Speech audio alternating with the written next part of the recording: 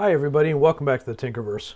So today we're going to dive into LightBurn and explore the basic layer modes that control how your laser cuts and engraves graphics. So we're going to take a look at the different modes. We're going to touch on the layer palette and how to move things around in different layers. And then we will actually cut this pumpkin job a few different ways so that I can show you the different behaviors of the different modes.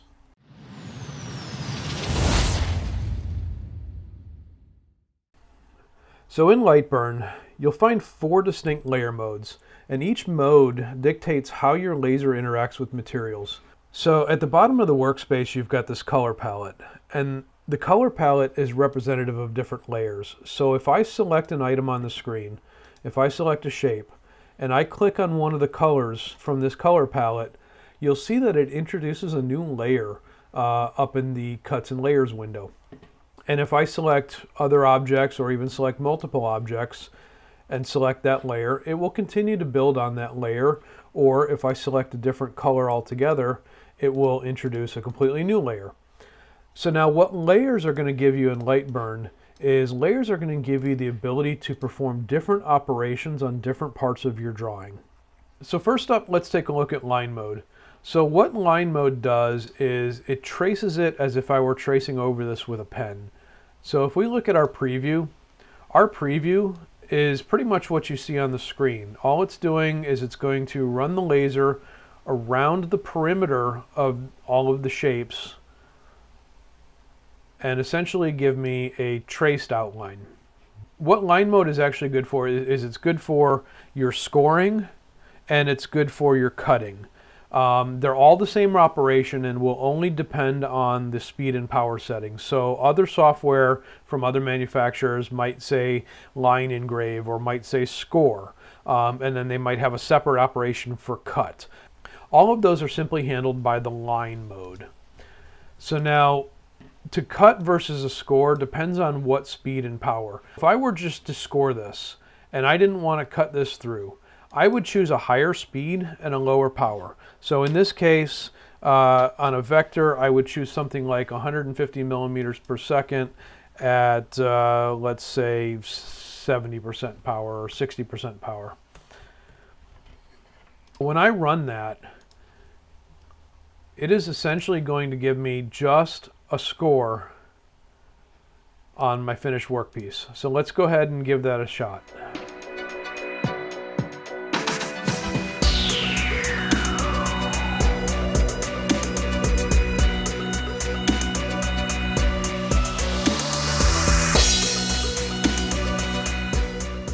So as you saw there, the line mode simply did a trace of the whole thing so that it looks just like it does on screen and it looks just like it does in the preview.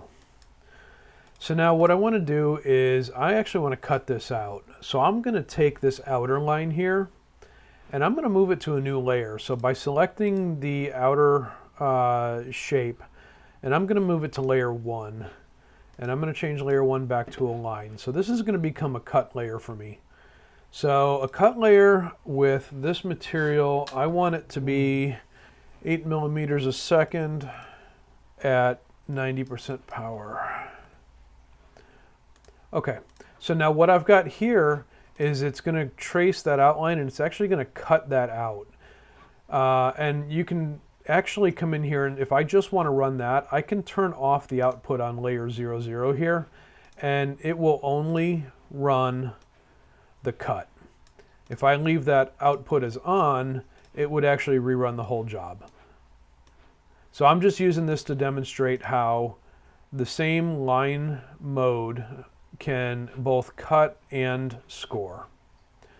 So let's go ahead and we'll run this one.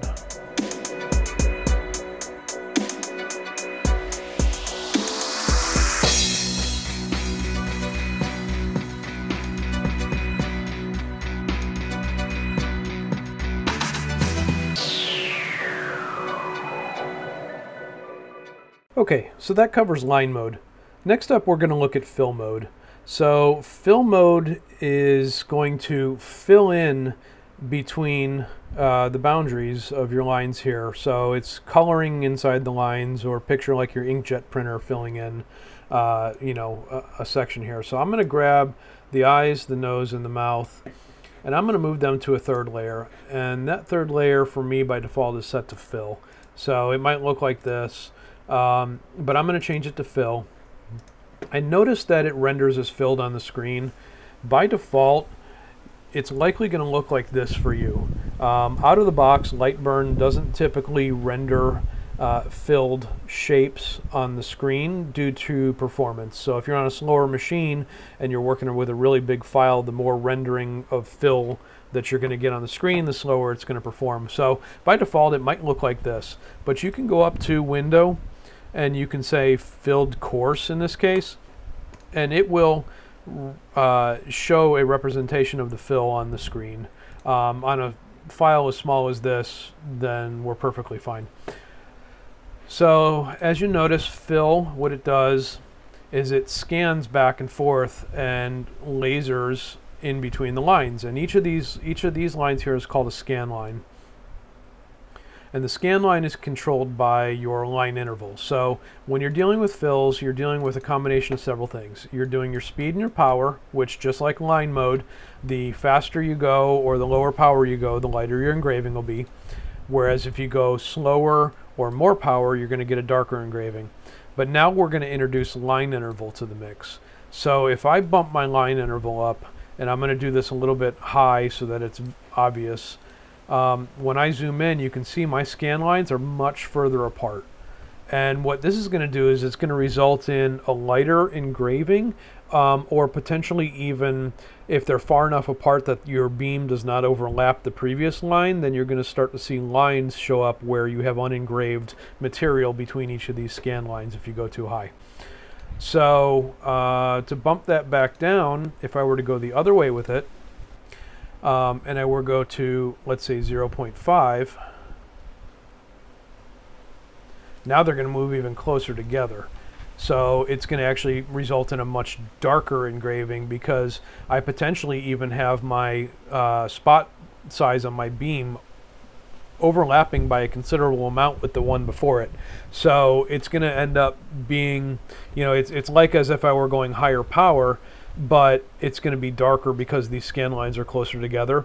But notice that it also adds a considerable amount to the time. So total time 214 here, whereas if I back those scan lines down to the 0.1, my engraved time goes down to 1:22. So it chopped a considerable amount off. So scan lines is a balancing act between making sure you have enough coverage to remove all the material you want to remove, but not having them so close together that you're creating a darker burn or actually wasting time on the engraving that you don't need to. Okay, so speed, power, line interval, and as you change the line interval, your lines per inch change. Some people will actually work in lines per inch. So just, both of those are tied together. Scan angle is going to change your angle. So you can do this, for example, and your X and Y will actually scan it on a diagonal. This will typically slit on your machine. Your Y axis is going to be a whole lot more weight to sling around. So usually scan angles pretty much left at 0. Number of passes if you want to do multiple passes, and cross hatching if you want to go side to side and up and down to really fill in your shapes. So anyway, so the basic fill option is going to look like this, and it's going to just do a simple color inside the lines. So let's run this, and we'll be right back.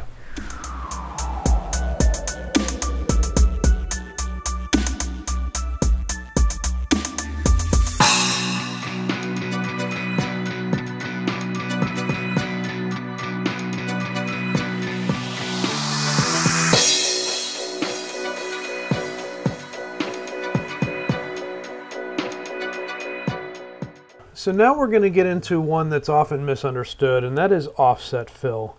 Offset fill has a very specific use case and should not be used for anything but a case similar to this.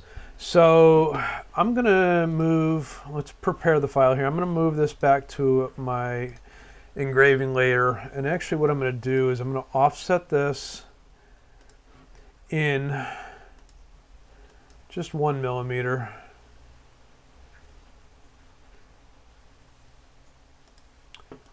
And then actually I'm going to offset it again. I could have done in and out, but I'm going to do this one by 1 millimeter. Okay. So what I actually want to do is I want to take this here and I'm going to move it to another layer. And I'm going to set this layer to offset fill. So what offset fill does, it's similar to fill in that your speed and your power settings are going to drive you know, how dark or how deep the engraving is, but your speed is going to be lower. You're going to want your speed lower because you're not accelerating and decelerating going back and forth.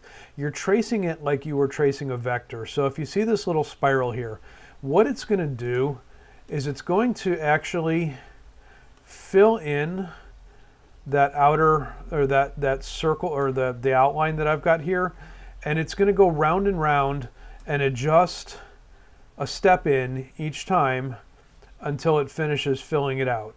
So you see it just keeps going around and round and round until it fills it out. So rather than scanning back and forth left and right over and over, and I'll show you what that looks like. So if I change this back to a fill and I look at back and forth, so see all this red? All this red is rapid travel, traversal movements where it's not doing anything. It's not burning, it's not being productive.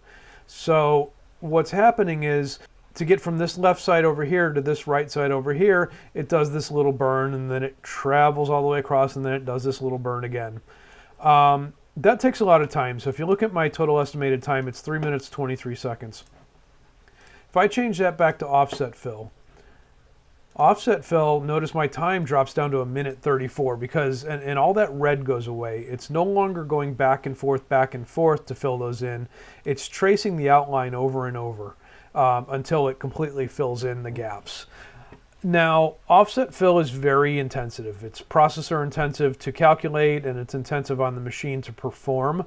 And because it's basically doing the equivalent of a vector, your machine can only move so fast accurately without maybe missing steps or skipping belts or anything like that. So you've got to keep your speed in check. So your speed and power settings are going to be very similar to what you would have for a line etching or a line engraving. So in this case, I'm going to do this with, what do I want to do? What is my line? My line's 150 at 60, so I'm actually going to do the same thing here. I'm going to do 150 at 60. Overscanning we don't need. Line interval, same as fill. If I move my line interval, it's going to change this, you know, each consecutive scan, it's going to move it either further apart or closer together. I'll leave it where it is and move this back to the cut layer. Okay, so now what should happen is it's going to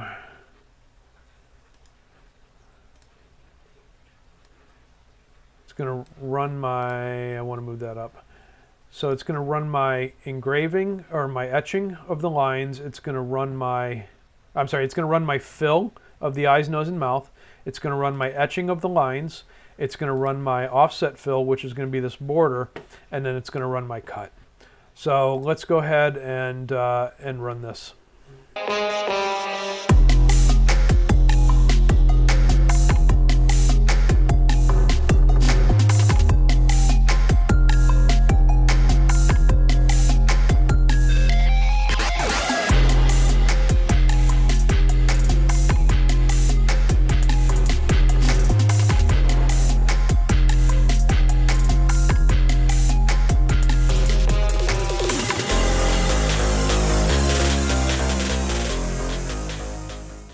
So finally, we have image mode. Image mode is only going to show up if you import a raster image. So a bitmap, a JPEG, GIF, PNG, TIFF, etc. When you import an image like that, the LightBurn will lock you into a mode called image. So image is very much like a fill. So just like fill, you've got your speed and your power settings, which are going to control, how fast and how deep the burn, and how much power. So you're going to control how dark or light the burn is. The same bidirectional, the same overscanning and line interval. But where it starts to drift is when you get into image mode. So image mode provides a handful of dithering algorithms that can make or break your engraving. And as you click through some of these, you'll see that on the bottom, it actually kind of tells you and gives you a sample, and it says, in this case I chose dithered, this particular diffusion dithering, good choice for smooth shaded or photo images. The most popular ones are by far Stucky and Jarvis. Stucky claims that it's high quality dithering, slightly faster than Jarvis. Jarvis just says it's a good all-around, usually best choice for smooth shaded photos. And then you get into things like halftone and newsprint, which are going to give you the heavy duotone, halftone dots, or newsprint dots, similar to like you'd see in print form. Some funky ones like sketch. Grayscale is one that I do not recommend using. Most lasers don't do well with grayscale. And then, you can also do a pass-through. So if you've prepared your image in an external website like Imagear, you can come in here and choose pass-through, and it'll burn it just like you import it. So for this one, I'm actually going to choose Stucky. There's a whole lot more we can get into with image modes and image engraving, but that's really much more detailed than this video is intended to be, and we can talk about that in a later video.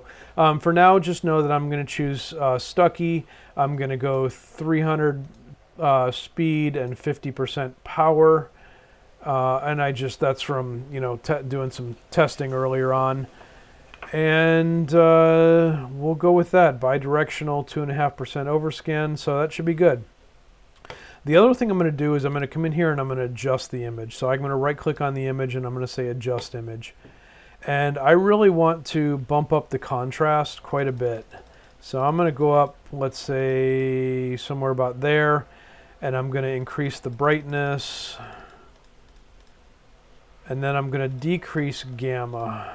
So yeah, let's go, you know what, let's kind of bring the contrast back. So I'm playing with this to get a good high contrast image that when I engrave it, there'll be plenty of shading happening at some of these transitions. If it's too dark, because we're burning on an imperfect medium like wood in this case, it's not going to translate really well. So I do really want to make sure that my contrast is up there, my brightness, and pulling down that gamma. Okay, let's go with that. I think that looks about right. Yeah, I'd say that's fair. And then I've also got a line around the outside, so I'm going to cut out the square when I'm done. So it'll do the image engraving. It'll do the image engraving. Come on. And then it'll come through and do the cutout. All right, let's go ahead and send that one.